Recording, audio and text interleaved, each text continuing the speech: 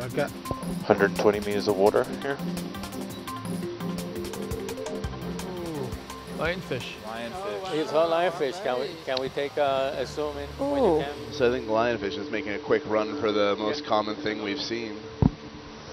Yeah, two There's lionfish. 2 lionfish.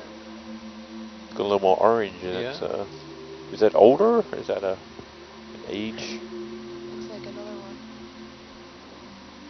Upside down. It's angry.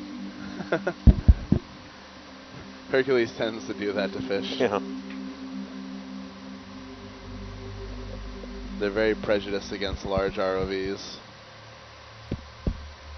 Got a couple people from Puerto Rico writing in asking if we could please kill these lionfish for them, as they are an invasive species. Unfortunately, that is not our mission and not something that we are going to try to take under. This coral cutter's going to do a nice job, though. I know there are some areas where there's actually a bounty on lionfish. Oh, really? Yeah. Is this one of them? I don't know.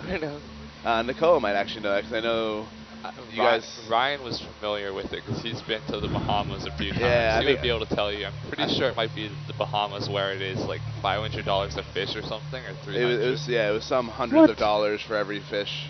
Nice. In Bermuda, they have a whole day where everyone goes out hunting lionfish. It's a competition who can catch the most of them.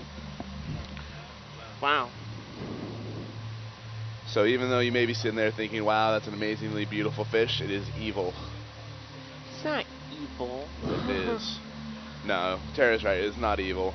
It just doesn't belong here and was introduced through careless humans.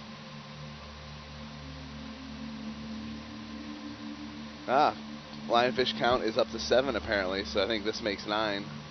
Because we just saw 2 of them. Well, if we're gonna get them, let's get them with lasers. That's when you have the special laser. Yeah. Oh, thanks. I'm not doing anything anyway. Yeah, we can keep moving. Yeah, absolutely. Do it.